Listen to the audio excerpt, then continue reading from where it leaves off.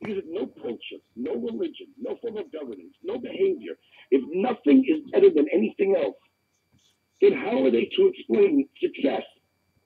To the modern liberal, a nation that succeeds serves as proof positive that somehow an injustice has been done.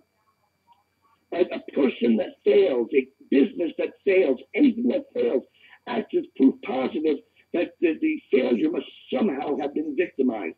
Hey, if you have a business and you didn't build it, then it's not fair that you have it, and it's not fair that the guy who doesn't have it doesn't have it.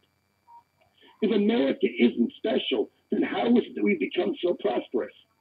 Well, it's unjust that we're prosperous, and given how prosperous we are, the most prosperous nation in all of human history, then it is a great injustice that America is prosperous. So no, they really don't think. Barack Obama was asked, do you believe in American exceptionalism? He gave a very clever, very politic answer in which he said yes, but made very clear he meant no. What he said was, yes, just as I'm sure the Brits believe in British exceptionalism and the Greeks believe in Greek exceptionalism. In other words, whatever feelings of exceptionalism he has for America, it's nothing other than the bigotries that he was born here or that he lives here. If he lived in Greece, he would think Greece was exceptional.